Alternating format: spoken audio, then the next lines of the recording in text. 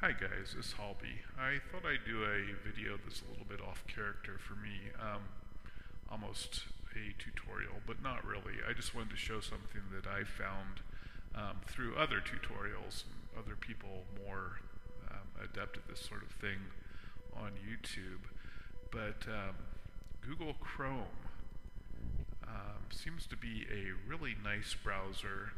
They've just opened it up for Mac users as well as Windows. So this tutorial, or not tutorial, but little show that I'm going to give here is something that will be applicable to either Windows users or Mac. What you need to do is download the developers version of Google Chrome, which I'll include a link in the sidebar there. But Google Chrome is just a very fast browser. This is kind of their home page where you can zip onto whatever site you want to. But what I really want to show are some extensions that I found very helpful. And first, since I spend a lot of time on Facebook, I want you to notice that my Facebook page is a little bit neater, maybe a little bit more well-defined than yours. Each thing has little boxes around it. As I scroll down, see how my blue bar up top is always there and it doesn't disappear. So at any point during that page, if I need to check my inbox or if I need to go to my settings, whatever, it's always still there. And I personally really like that.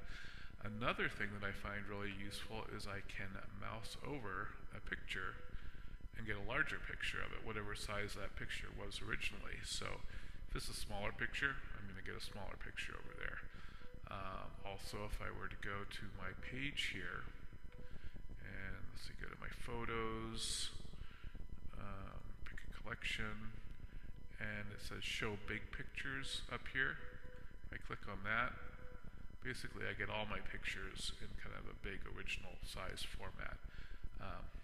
Personally, I really like it. And these two extensions, the one that makes the Facebook page look more well-defined, that is called Beautify Facebook. I believe I better check that here to be sure. Extensions. Yeah, Beautify Facebook. And the one that makes the pictures bigger, the mouse over, allow us to see them without actually having to go to them, is Facebook Fixers. And the way you get to any of these is on Google Chrome. If you just click your wrench up here, go to extensions, it'll take you to the ones you have installed. If you don't have any, it'll say get more extensions or get extensions, and just click on that. And here's a list of them. So there's many pages, lots of different ones, so you'll want to read through and see what might work for you. Try some out, get rid of them if you don't like them. They're very easy to install and uninstall.